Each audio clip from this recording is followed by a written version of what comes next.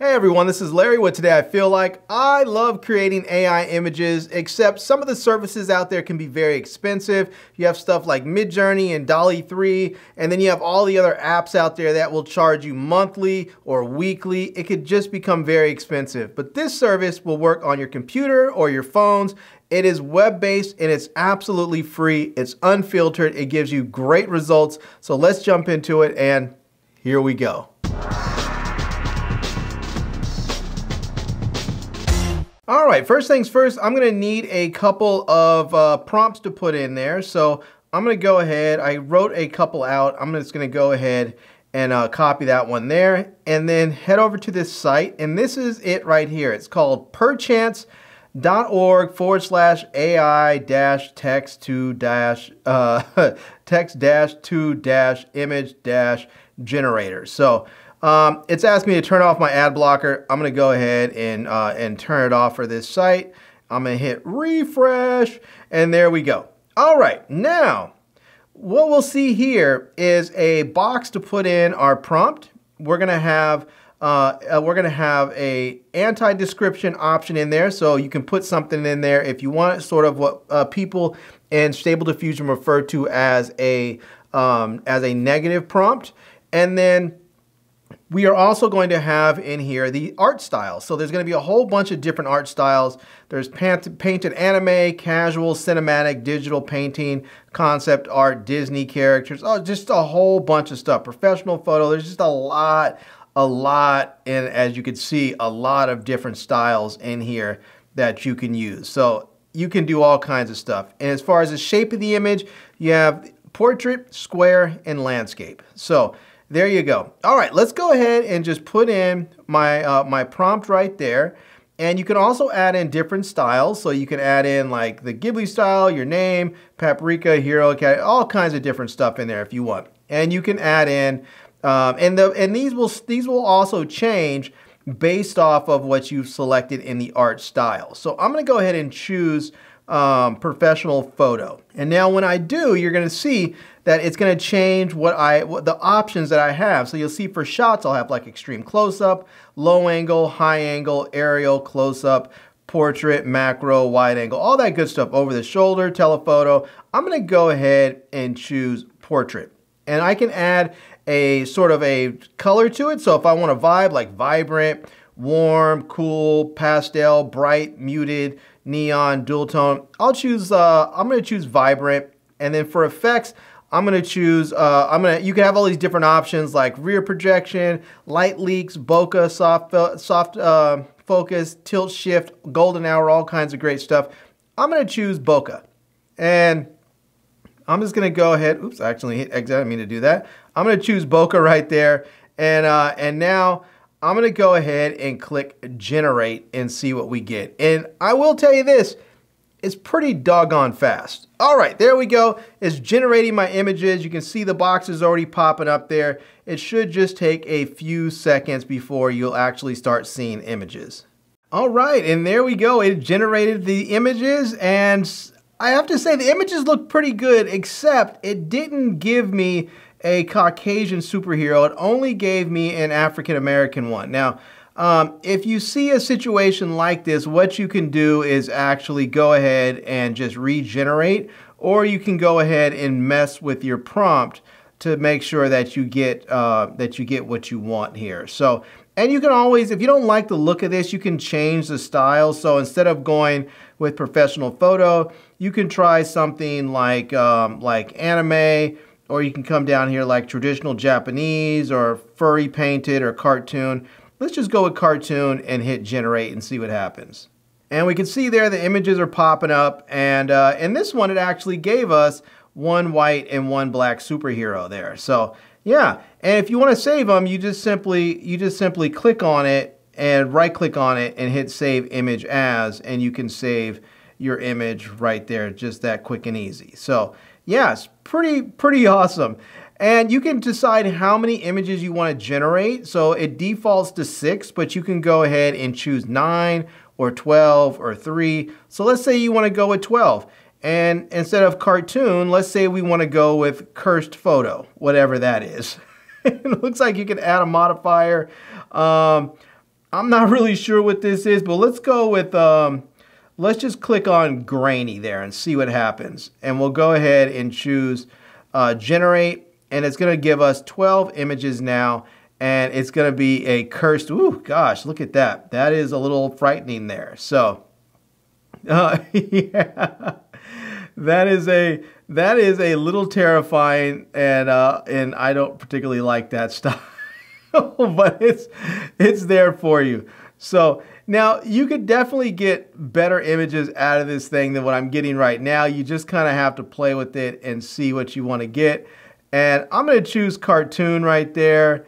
And I'm going to go ahead and choose, instead of portrait, I'm going to go with square. And I don't need 12 images, so I'm just going to dial it back to 6 there. And it's going to, yeah, so let's just go ahead and click generate and see what it's going to give us when we do that. So yeah, very nice. So you can see there, it's still having some issues giving us both one black and one white person there. Maybe because I put European, maybe I should put one person, one African American, one white.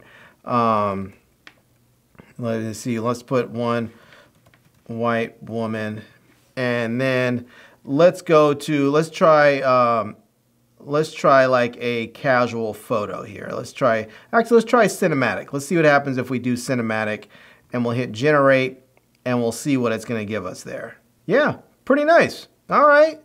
This time it definitely mixed it up a little bit better. We ended up getting 1, 2, 3, 4 different images with a white and a black person. So now you can obviously change this if you want to change the poses or you want to change their costumes. All you have to do is just change the prompt and you'll be able to get that. So I did a couple of more. I wrote out a couple of more prompts here. Let's just do a, let's just try a different one here. And let's just put in, this is a man with a retro camera taking photos of a bright and colorful futuristic looking forest with cybernetic trees and a river. So I'm going to go ahead, I'm going to choose the shot as, I'm going to choose a wide angle shot for that one. For this, I'm going to choose, again, I'm going to choose bright instead for the effect. And then I'm going to choose, I think I'm going to leave this, I think I'm just going to leave this defaulted and see what happens there. And then for genre, I can do all kinds of good stuff here. I'm just going to go ahead and choose, I think I'll choose epic fantasy for that one.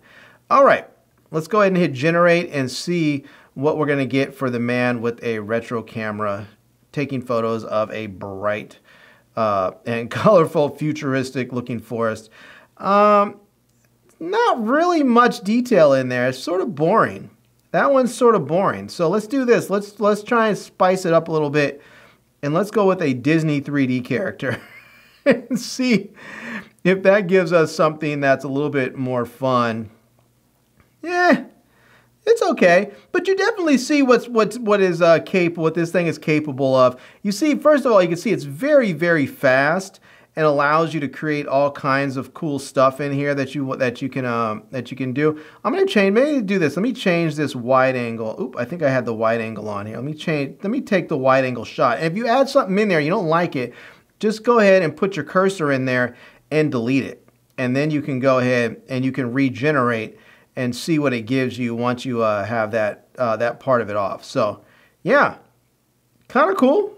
That's kind of cool stuff right there. That's with the Disney 3D character. Let's try with anime and see what happens with anime. And this is one thing I like about this. Because this service is so fast, it doesn't take really any time to just regenerate a whole new set of images. And I'm just going to go ahead. Let's see what Studio Ghibli is going to give me there. We'll hit generate, see if it's going to give me something fun. Definitely a little bit better there. I definitely like the Studio Ghibli. So I didn't really like that prompt too much, but I have one more here. This one is a green and gold exotic sports car I meant to say on a lone desert road, not like a not like a bank loan, but by like a solitary desert road. So let's go back into this, and we are going to put in the new request there, or prompt, and we're going to change this to professional photo. We're going to leave it at square. We'll leave it at 6. And our shot, we're going to leave We're going to leave our shot there, just the basic. We're going to choose warm for our color, and we're going to choose light flare and see what that gives us. Let's go ahead and hit generate now and see what it's going to do for our image. So that's pretty cool. That's pretty cool. It didn't show me, like, I wanted the gull wing doors open, and it didn't show me the gull wing doors open. And if you don't get exactly what you want, what you can do is come up here to the section that you're not getting and put some of these brackets around it. That's one thing I've learned from Stable Diffusion. If you put some of these brackets around there, it will emphasize that particular part of the prompt. So I'm going to go ahead and hit generate again and see if it helps then get the doors open. And yes, it did. Look at that. We were able to actually get the doors open. Now this one looks like the doors look a little weird on that one. This one, the doors look a little bit better. This one definitely has a better look on there as well. So, and if you want to try a different sort of photo style, you can come in here and try like a 1970s photo and click that, and it'll give you sort of a old style look there. And it's not really, I guess it's going to try and actually create a car that's reminiscent of that time. And, you know, sometimes you'll see there where it says fail and it starts to run through it again. Now, you can also in here, if you see something that you just kind of don't like, you can just see the little, it's sort of like the little arrows going. That'll just sort of refresh that image and create a new image in just that one box there for you. So, but yeah, you can see there's all kinds of cool stuff in here you can do. You can create a 90s style photo. It should give us a 90s sort of era car in there. And yeah, so there's all kinds of definite cool stuff you can do in this with this website. And again, it's all absolutely 100% free. All right, everyone. Well, there you go. That is how you can have all the fun you want creating AI images absolutely free. It's unlimited. There's no sign up. And it is really just a lot of fun. It is perchance.org. Again, that is perchance.org. I'll leave a link to it down in the video description so that you can check it out. I'll also leave a link to my social media contacts and my Amazon page and all that stuff so you can see all the other products and services I reviewed over time. And I hope you enjoyed seeing this video. If you did, please give it a big thumbs up. And please subscribe to this channel. And follow me on Instagram. And I am Larry with Today I Feel Like. Thanks for coming back to see me. Come back and see me soon. And until next time, love, peace, and hair grease. Peace.